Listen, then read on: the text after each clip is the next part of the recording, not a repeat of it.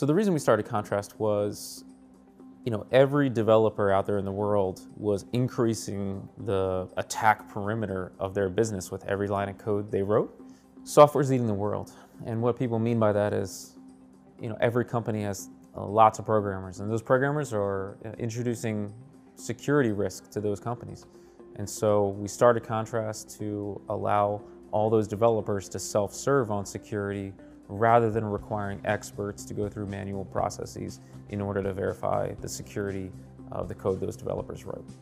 Every line of code you write expands your attack surface, and Contrast does a really good job of helping customers understand where the weak points are in their perimeter and actually shrinking their security perimeter by reducing the types of flaws that they have to worry about. Numerous industry reports suggest that applications are the #1 way that attackers get into companies. Contrast was built from the ground up to solve that challenge.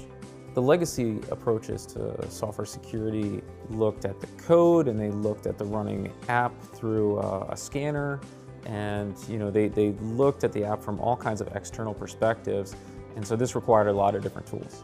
And so the magic of Contrast is that by running inside the application, we get an unparalleled view into what's really happening in the app, and thus a better view to provide more accurate vulnerability data. To achieve this goal that people mean by DevSecOps, we need really accurate automation.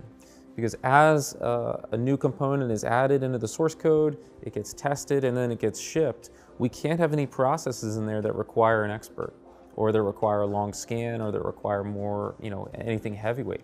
So this is why we need instrumentation-based approaches to get super accurate results and allow that pipeline to continue normally. The biggest thing that separates us from other players in the industry is easy. That's our instrumentation platform. We use instrumentation to change the behavior of the application, to report its own vulnerabilities, and protect it from attacks. And our competition really does pieces of those things, and they do it from a perspective that's pretty far away from the actual app. I think the North Star for a lot of security companies should be empowering developers, development, engineering leadership to own application security rather than being owned by a separate group far away.